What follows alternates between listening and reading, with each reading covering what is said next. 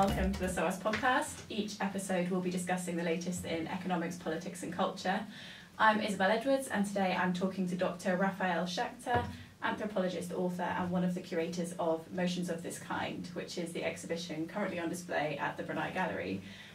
So Rafael, you were kind enough to give us a tour of the gallery, and for such a compact space there's loads going on in there. So could you tell me a bit about the how the exhibition came about? Okay, of course. So I did my undergrad at SOAS, so I'm an alumni, but I'm actually based at UCL now, just 5 minutes away. I did anthropology here, I'm teaching anthropology now as well, I did my PhD there. So I did a British Academy postdoc between 2014 and 17. But during that time I was focused on contemporary art in the Philippines. And when I was out there, having done previous curating throughout all my projects, I applied for the Brunei Gallery to a kind of their regular open call for the exhibitions, and thankfully they said yes. And at that point I spoke to two of my kind of key interlocutors in the Philippines, two curators and artists, Renan Leruan and Merva Spina, who agreed to curate the project together. So it was a long time coming. This was 3 years ago when we were accepted through the project. But it really, it acts in two ways. One, as a way of kind of exploring contemporary art in the Philippines today, to a very particular kind of concept of belatedness, but also it's actually a research methodology for me. So as someone who's still kind of doing research on this area, the exhibition in fact lets me both kind of deepen the relationship with the people I'm working with, artists, curators, directors, fabricators, gallerists, etc., from the whole kind of ecology of the art world. But it also then lets me kind of explore a particular idea collaboratively with my informant interlocutors, friends. So really kind of there's a multiple kind of different aspects of the exhibition on kind of the surface, and then also at a more meta level.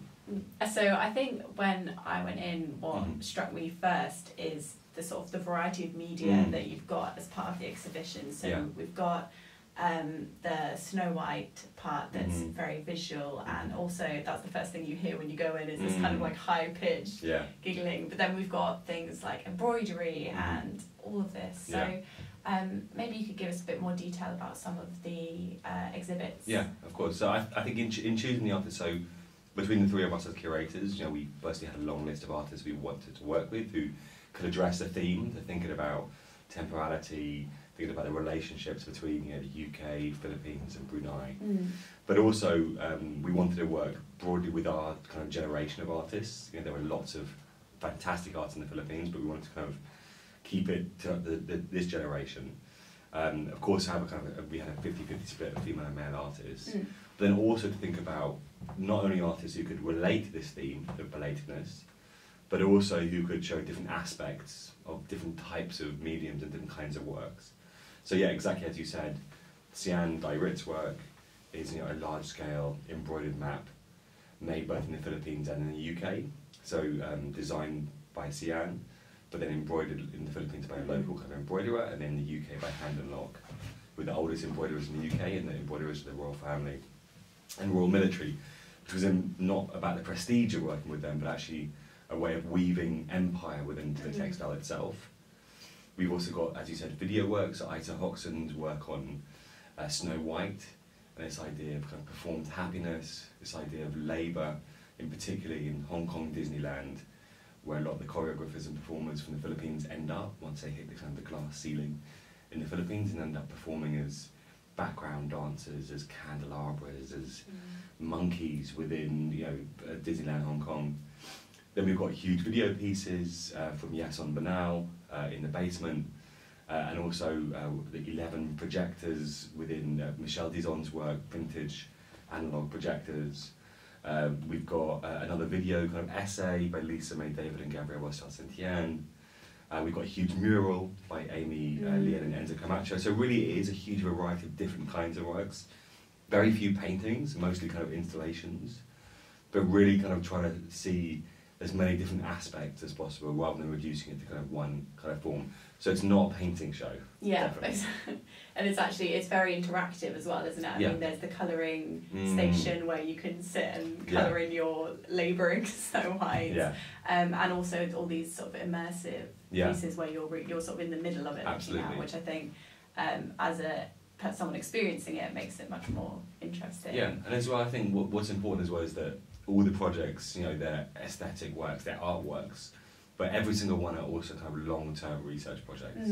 So each of the artists, like there's 11 artists, 9 bodies of work, 2 of them are pairs, but each of them are really invested in very long-term research practices, investigating different aspects of, you know, empire, colonialism, labour, spectacular, the state, lots of different aspects of both kind of Filipino and wider, worldwide kind of contemporary and kind of historical information, which they are interweaving within their works itself. So these are long-term research projects, which then this exhibition acts as kind of a fulcrum within that long-term work. And it's interesting because it is, like you say, all the artists involved they're either working in or from the Philippines. Yeah.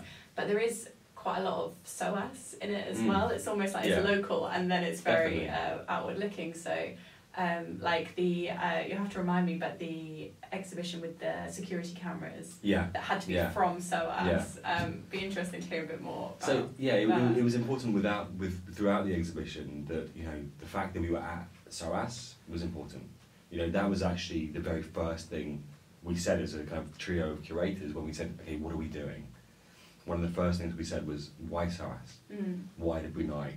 How does it make sense to simply chuck 11 artists, as you said, working in or on the Philippines, into SOAS and see what happens?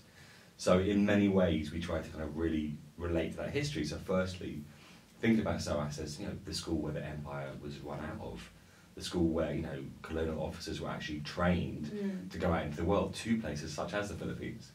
So Ifo Balpao, who was a Welsh political scientist, who did, you know, years and years of research in the Philippines, got his kind of official accreditation to go there from SOAS. So then luckily he left, you know, he bequeathed all his 150 boxes of data on the Philippines to the SOAS archive, which about 3 or 4 of our artists really invested in within the project. So we not only have an archival, kind of classical archival display curated by Dr. Cristina Juan, who's the head of the Philippine Studies here at SOAS, but also we utilise that research both physically in some of the installations, but also in terms of the data that went into the works. So that fact of like being at SOAS was crucial, and as you say, Yason's work, which incorporated a range of surveillance and CCTV cameras, it was crucial that they were from SOAS.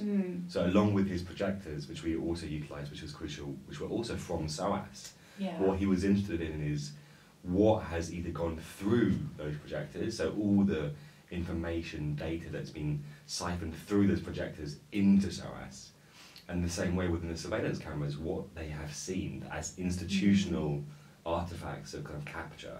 So it was very important to him and our artists and to us that the site-specific nature of where the exhibition was taking place was key. We're not in a vacuum. It's not a white cube. It's a space with a very particular institutional history. Brilliant. And so the exhibition is on until the 22nd of June, isn't it? And then the research projects will presumably continue. Yeah, absolutely. So we had a conference here at SOAS on the day after the exhibition. So we're currently putting that into a book, which is really important. So the legacy of the project, the way it kind of continues on, the fact that it doesn't just stop now is crucial. So the book is the first thing, which we're already working on. And then we're planning on moving the exhibition back to the Philippines. So not simply reproducing it there, you know, piece by piece, but working with all the artists to do a kind of new iteration in Manila. So actually going there in November to start working on that and discussing that with people. And we're also hoping to work with the British Council, who were also very helpful in the exhibition, to actually take artworks from their collection. They have an incredible collection of works collected over the last 100 years. So they've offered for us to take pieces of that from their collection, each of our artists to choose a piece, which will then take back to the Philippines, and then they'll produce new works kind of playing with those works, or playing off those works, which again kind of reverses the flow. Normally it's, you know, booty from, you know, far on a far away land coming back to here, and we're going to be kind of returning with works as well. And also not simply utilising it as kind of an embassy show, which you often see in kind of these quote-unquote peripheral locations, but actually trying to kind of think about, again, the relationship between these works. What are these works? How can they kind of be related to what's happening in the Philippines and Manila today? Brilliant. Yeah, and I mean, if you're listening and you haven't already been to the exhibition, I'd really recommend going and checking it out. It's only there for a little while longer. But if it's too late, hopefully that's given you a flavour of what it was, and you can catch up later with the book and follow its progress from there. So Rafael, thanks so much for joining us, a real whistle-stop tour of the exhibition, and thank you for listening. If you'd like to hear more, you can head over to the SOAS blog or visit our website.